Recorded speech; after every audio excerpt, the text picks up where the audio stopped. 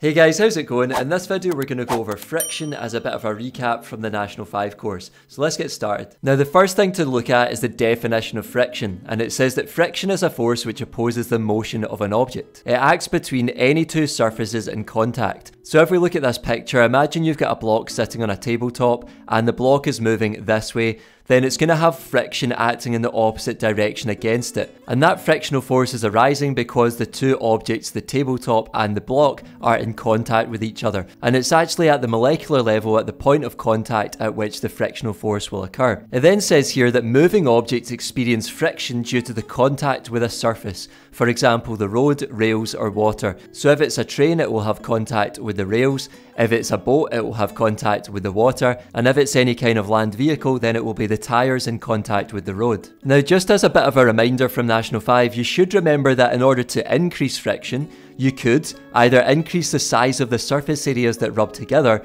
or use materials with rougher surface areas. In order to decrease friction, on the other hand, you could use lubricants, for example oil, or a thin layer of air such as in an air hockey table, or you could streamline the shape of an object, which is what car manufacturers do for sports cars, and that is going to decrease friction. Lastly, you should remember that air resistance, which is also called drag, is a type of frictional force caused by air particles coming into contact with an object. So an easy example to think about for that is a skydiver opening a parachute, and the air particles are going to come into contact with the inside of the parachute, and that's going to cause an air resistance or a drag force upwards on the skydiver. I'll now just show you a quick simulation to show you the effect that a frictional force will have on an object. So let's assume we have a curved track and a skater on the curved track, but we're going to assume there's no friction between the track and the wheels of the skateboard to begin with, and there's also going to be no air resistance. So we're assuming no friction and no air resistance.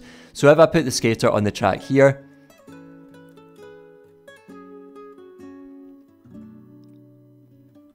what we should expect to see, because there's no friction and no air resistance, then there's going to be no losses in energy, and this means that the skater will continue to move up to the same point each time.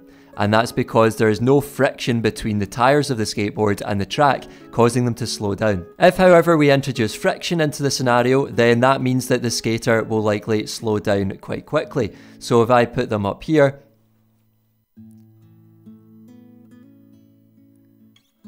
you'll notice this time they've not come up to the same height, and that is because they're losing energy due to air resistance and due to friction between the tyres of the skateboard and the track. That's all for this video, folks. I hope you found it useful. If you did, give it a thumbs up, subscribe, and I'll see you in the next one. Take care.